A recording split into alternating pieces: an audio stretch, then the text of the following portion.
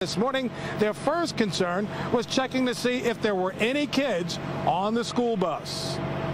There was no students on the bus, and the students that live in the house don't go on this bus, so it was unrelated. The bus was actually in between two different districts, in between runs, so it had nothing to do with this house. It was just a coincidence that it struck this house. Yeah. And there is no indication that the driver was impaired. He simply dozed off.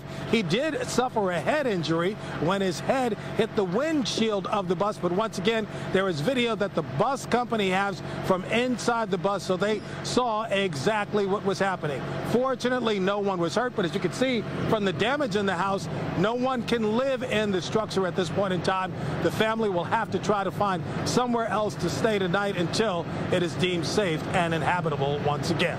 That is the latest live from Howell Township, New Jersey. Anthony Johnson, Channel 7 Eyewitness News. Quite the morning in Howell. Anthony, thank you.